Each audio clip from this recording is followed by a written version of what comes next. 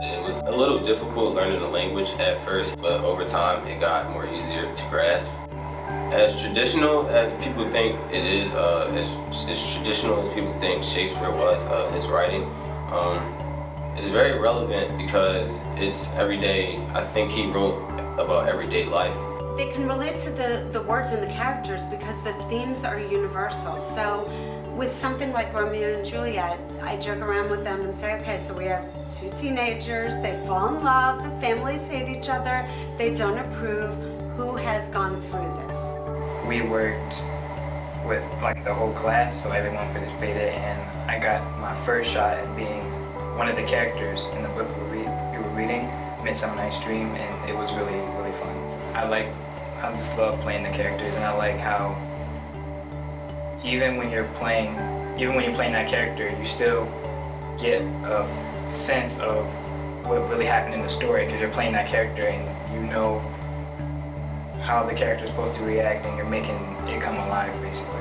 It's not like the stories are that original. It's about love and, you know, heartache and drama and things that everyone experiences, but he has a way of like creating these characters that are just show what's inside of human beings like no other writer, and the kids pick up on that once they start to get to know the characters. And so it's relevant that they're seeing these same stories that were told so long ago happening in their lives today. And then I think it's important for them because it's hard at first and they're always scared of it.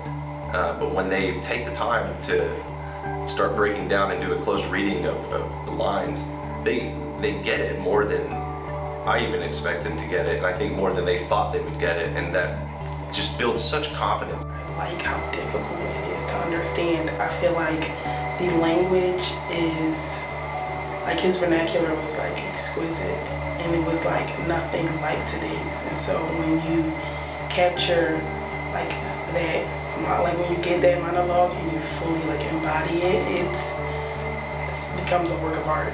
Well, me, I tend to be quiet at times. I stay to myself, so when getting into character with different Shakespeare plays, I'm able to step out of my comfort zone a little bit, so that's what I learned about myself. I can be different in some kind of way.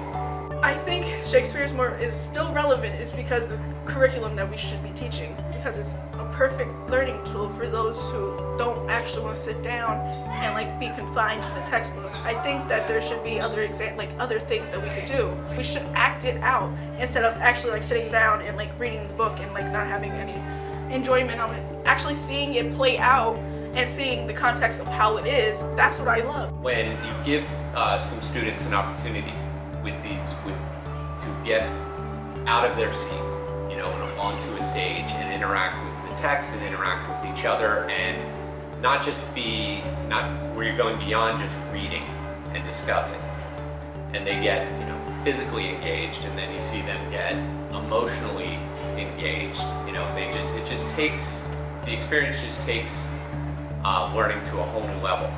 And my favorite part is there's always, you know, one or two students every year that you would never expect, that it just brings them out of their shell. And they get up on stage and they get this role and they get these words in front of them, and you just see another side come out.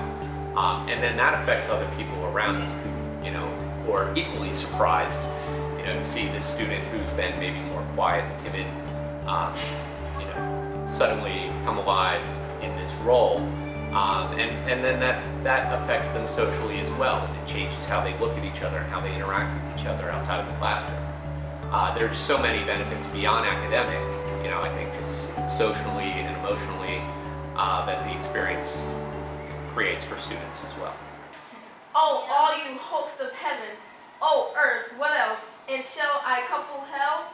Oh fee, hold my heart, oh cursed spite, that ever I was born to set it right.